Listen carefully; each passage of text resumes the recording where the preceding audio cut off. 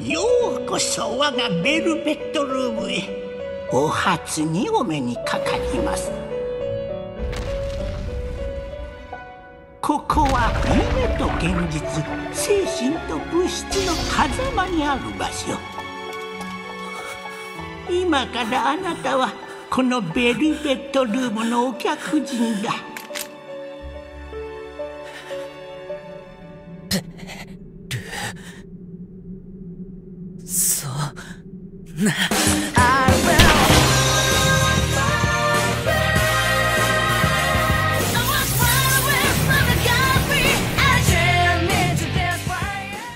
Welcome everyone to our 14th episode of Talkisoba with our review of the Persona 3 films.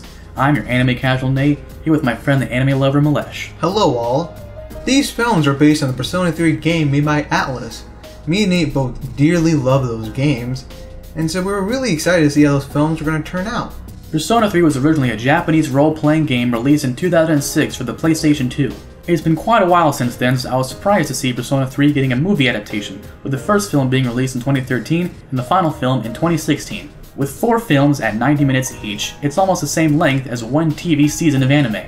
The story behind Persona 3 revolves around a group of high school students who discover a mysterious 25th hour that has come into existence, wherein shadow creatures roam the earth and take out any human beings who are unfortunate enough to remain conscious during this dark hour. Our primary characters have discovered they can summon powerful beings from within them, known as personas, and these are based on real-world mythology. The persona users will traverse mystical dungeons in order to take down powerful shadows and restore peace. The story is adapted well from the game, but the game is part visual novel, and forming social bonds with these characters is crucial in giving strength to your personas. In the film, most of the visual novel parts are almost completely cut out or replaced with silent montages, so in-game weeks are condensed to fit a 60-plus hour game into a 6-hour film series. Having 4 movies around 90 minutes each did make the pacing flow quite nicely. Each film dealt with important parts from the game, and each had new characters that would become important later on. The story itself is full of intrigue, as you really want to know why this brand new hour of the day exists. Furthermore, the nice pacing of the show answers a lot of questions you may have, so whenever you're watching something, you're not going to feel like it's pointless. Ultimately, the story concludes rather nicely, providing enough closure for me. As a side note, the ending is actually more ambiguous in the film. 2 major things happen that are more obvious in the game than the film, but the game actually adds an epilogue, which explains everything perfectly.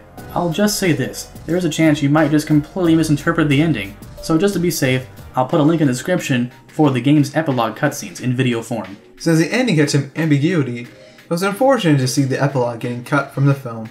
Personally, I just like the epilogue story elements, but I can see how to quench a fan's thirst for a better ending.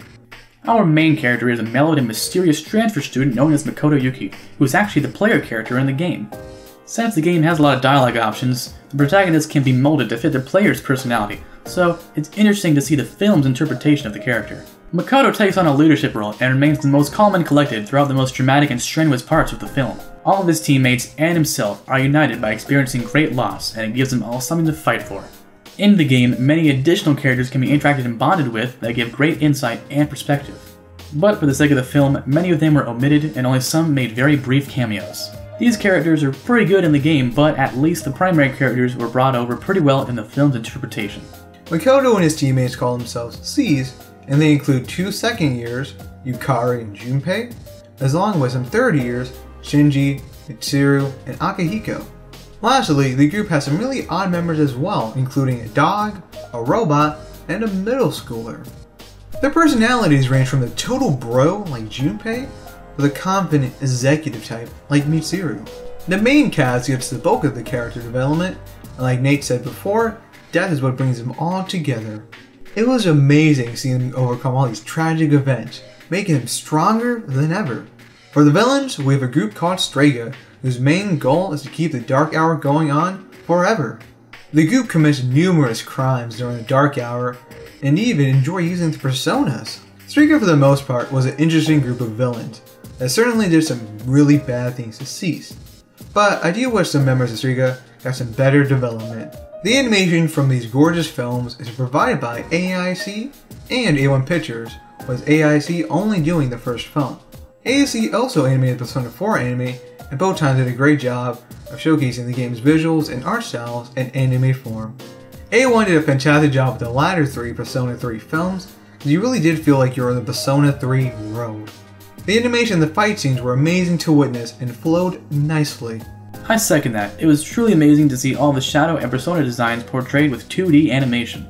The game did have some anime video cutscenes, but of course, nothing on the scale and production value of these films. Both studios knocked it out of the park with amazing cinematography and atmosphere, and they really hold up to the high standards of quality set by Atlus. Now we'll discuss the equally amazing soundtrack. The Persona 3 films share a lot of the soundtrack with the game, which is great because it's one of my favorite game soundtracks of all time. Some of the most memorable tracks from the game are given new arrangements in the films, really enhancing the cinematic experience. Additionally, many new tracks were composed for these films, and they fit right in with the eccentric Persona 3 style. Persona series easily has some of my favorite video game soundtracks, so being able to hear some of the songs from Persona 3 and the films was really fantastic. There are also new themes for each individual movie that fit in very nicely. In particular, I really love the first movie's theme, More Than One Heart. Another great thing from the Persona series is its great English voice acting. However, these films never got the dub, which did hinder my enjoyment quite a bit. The Japanese voice actors were good, but there were some Japanese voices that I just didn't think fit the character as well as their English counterparts did. I completely agree it's a shame that these films have no English dub, because the one in the games is truly top tier. However, all the Japanese actors from the game do reprise their roles in the film, which is great in principle, but here in the West, Persona 3 does not even have a Japanese voice option selected, so fans over here won't be familiar with these voices at all. Nonetheless, the performances were quite good, and I really enjoyed them, even after being used to the English dub, which says a lot for me.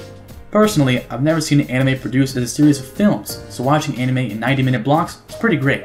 There were no artificial cliffhangers to bother me, and the pacing is pretty good considering just how much they had to cut. I mostly understood why they had to cut what they did, but since my bias for the game is so strong, I encourage everyone to play the games on PS2 or PS3 if you are a fan of RPGs in just the slightest. If you aren't into RPGs, I think this is still a good standalone story that will intrigue you if you want to witness amazing battles featuring mythical beings, powerful monsters, magical spells, and a great cast of main characters. The Persona 3 films did a great job of realizing what a special game Persona 3 was to me. While there are some characters I would have loved to see in the films, I understand why they were ultimately omitted. Overall, if you enjoyed playing through the games, I would totally recommend checking out the films. But you should play the game first before watching the films so you can enjoy the films more. Unfortunately, you can't easily watch the Persona 3 movies here in the West because they cannot be streamed and the Blu-rays are very expensive or sometimes just sold out. If your moral compass is flexible, you can just find illicit websites to stream these films quite easily.